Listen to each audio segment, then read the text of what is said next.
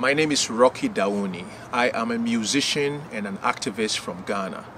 My style of music is called Afro Roots. It's a fusion of reggae and African music. And I've always, as an artist, believed in the power of music for social transformation. Well, reggae music has always inherently been about championing the causes that impact our society and community, be it political, social, economic. But beyond that too, as a musician, I'm a communicator. So from women's issues to health issues to issues about the environment, I've always tried to use the medium of my music to impact those.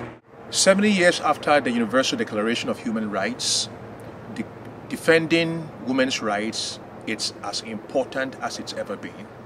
Because right now we live in a time where we have new technological tools.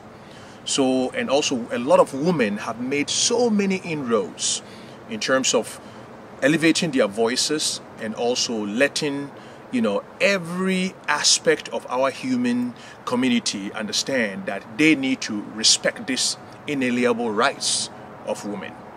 Stand up for human rights. Stand up for women's rights.